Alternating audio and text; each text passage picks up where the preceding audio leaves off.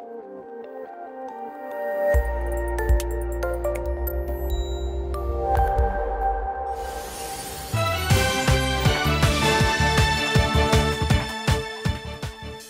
to Bank to Binary's Ahead of the Week report, covering the world's major investment events to help traders prepare their calendar. Here's a quick recap of the main asset trends from last week. The euro was up on strong German data. The USD was down, pressured by market uncertainty over the Federal Reserve's interest rate decision. The GBP was down as investors shrugged off the better-than-expected quarterly GDP result.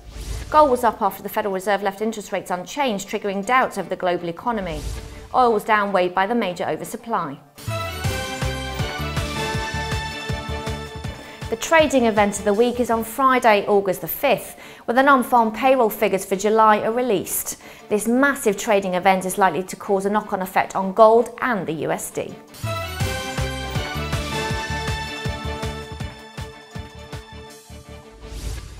Monday's the first trading day of August, and US dollars in sharp focus at 1400 with the release of the ISM manufacturing PMI for July.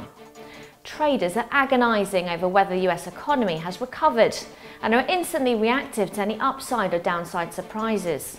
Last seen at the level of 53.2, the ISM benchmark is an unmissable event for USD traders. The Reserve Bank of Australia's interest rate decision at 0430 on Tuesday could move the AUD up or down depending on whether the central bank makes a cut this time around.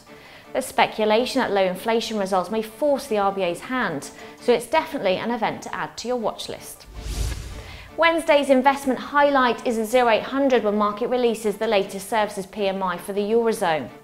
Last seen at the level of 52.9, investors are watching this indicator to see if the Brexit has impacted confidence in the services sector. There could be an impact on the euro depending on the results. The Bank of England takes a spotlight on Thursday when it releases its interest rate decision at 11 o'clock.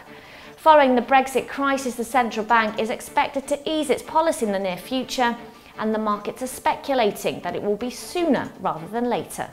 The GBP is extremely vulnerable to volatility, and it's likely that this major event will have an impact on its price.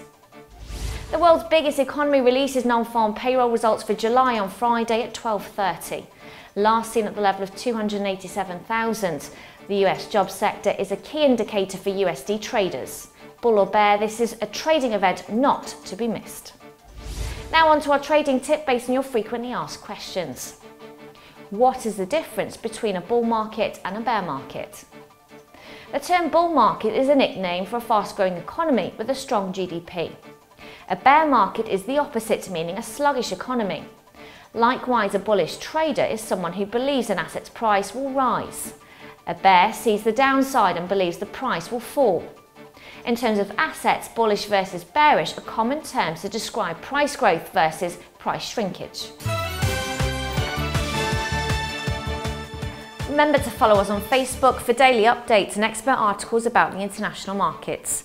Follow us on Twitter by searching for #TraderTip and check our economic calendar for more events. Thanks for watching. See you next week.